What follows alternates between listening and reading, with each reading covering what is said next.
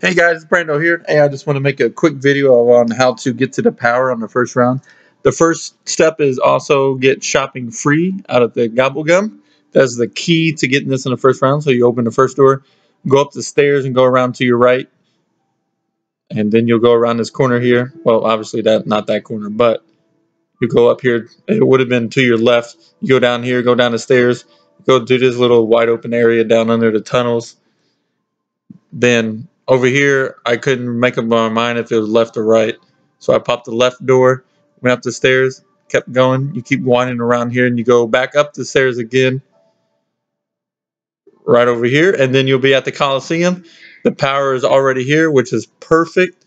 You just hit the power and you're good to go. Also, a reminder for those that have never used Shopping Free. Shopping Free will also let you buy wall weapons for free. It'll let you buy perks and also let you buy guns out of the mystery box for free.